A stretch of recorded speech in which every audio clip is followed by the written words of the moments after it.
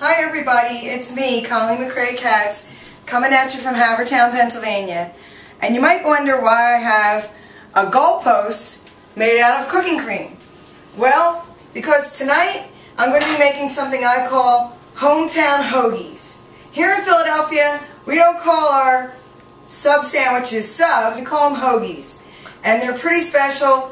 We use one particular bakery for our rolls here in Philadelphia, and I happen to have a huge 24-inch roll from that bakery here to use tonight. And I'm going to make something a little different than your usual hoagie, but I'll explain to you the differences as we go along. So I'm going to get set up here and I'll be back in just a minute.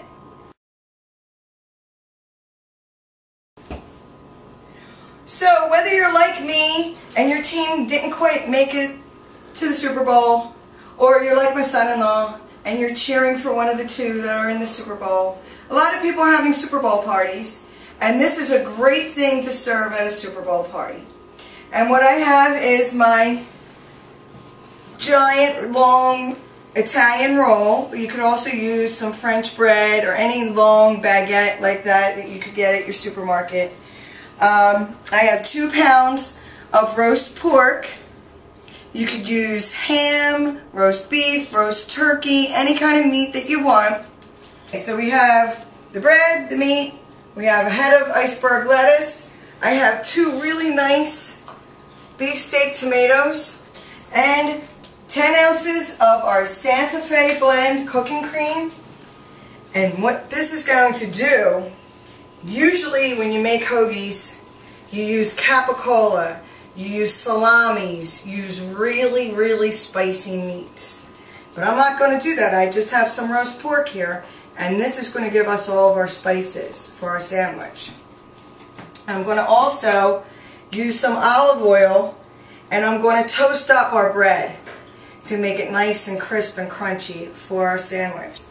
So I'm going to get started here. I'm just going to move some things out of the way, and we're going to get started pretty quickly. It doesn't take long to get this done. You need a serrated knife like this to slice bread. It's just what you need. It really does a good job. See how easily that slices into the bread?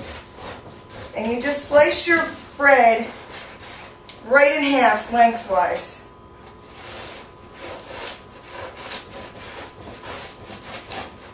And we're going to open it all the way up. Now, I know in Philadelphia, we can actually get these to be 6 feet long in some of our hoagie shops. This is about 24 inches, about 2 feet long. Okay, so now I have my pastry brush. And I have a 1/4 cup of olive oil. And we're just going to brush it into the bread. And that's going to do a couple things. It's going to let the bread crisp up without getting dried out, and it's also going to help keep your cooking cream from absorbing into the bread too much. You want that to stay on top because you want those flavors to be in your sandwich. And I'm not putting, usually when you do this with a hoagie, when they put oil on a hoagie, they put oregano and they put maybe a little garlic and they add a lot of spices to the rolls. I'm not doing that because all of my spices are going to come from the Santa Fe blend cooking cream. And this is really full of flavor, so you really don't need anything else. So now I'm just going to get my baking sheet.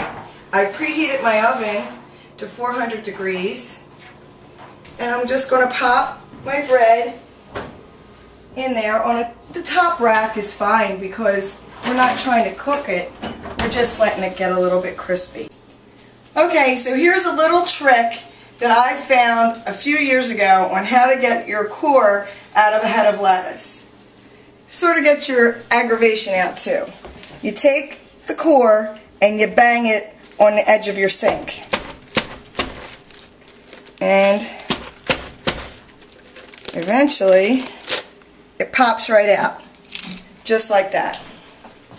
Now, I have to get my knife because, as I said, we really shred up our lettuce in Philadelphia. We do not go for big leaves or anything like that. And as a matter of fact, this is not even shredded up enough. I'm going to have to go at it again with the knife because they like it shredded, shredded, shredded. It is not cool on a hoagie to have anything but shredded lettuce. Really, really shredded and chopped up.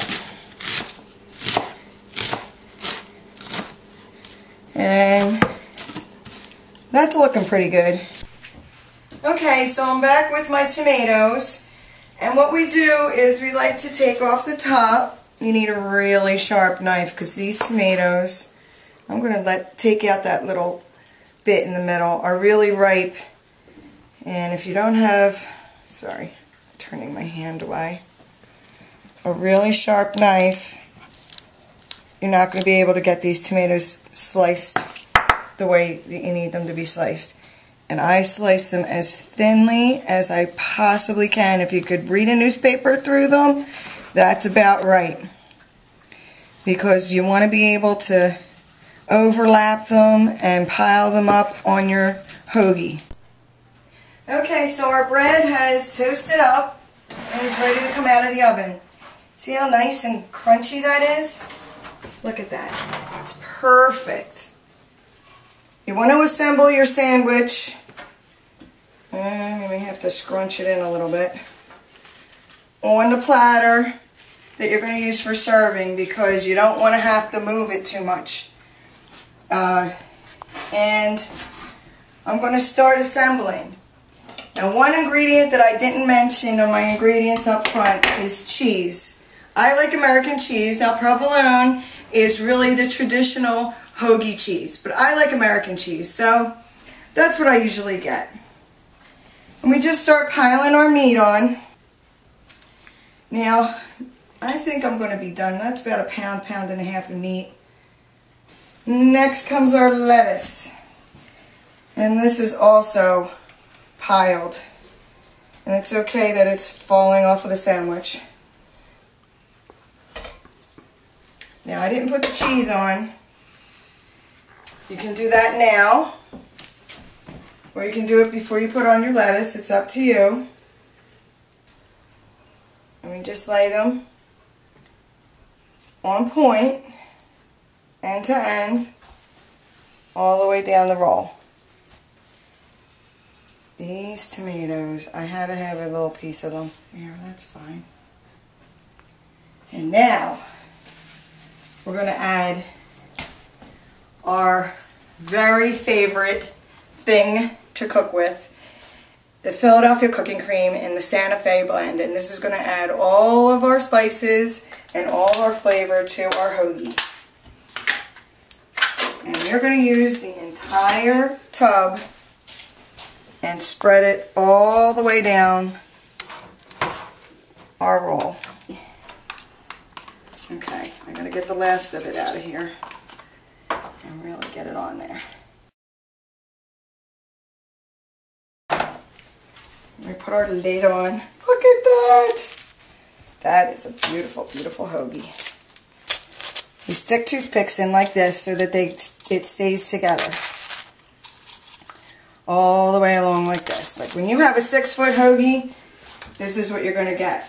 Toothpicks all the way along. And then you just slice right between the toothpicks. And I'm going to show you how it's going to look. Look. Yummy. And I happen to have some little football plates. You serve it on a little football plate and you're ready for your Super Bowl party. And you've got enough here to serve 6 or 8 people.